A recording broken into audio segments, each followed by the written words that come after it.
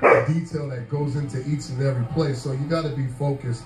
And Johnny is a competitor, okay? He's not out here to be a backup. He wants to start. Every player out here in every position wants to start. So these guys are focused and they want to do their best, especially first day. One of the things, Andrew, that really sticks out to me in regards to Johnny's press conference is when he was asked if he thought of himself as the underdog in this quarterback battle, and other rookies may have said, sure, absolutely.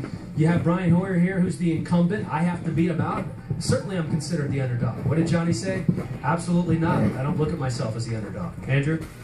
All right, yeah, he's not in any way the underdog. Not in any way. He doesn't see himself that way. That's what he said yesterday. We'll hear what he has to say today after this practice. Wrap it up. More from Berea. We'll go to the podium with Johnny Manziel when he gets done shortly. Dan Helly and Willie McGinnis there in Berea, Ohio, where we have been all morning, and we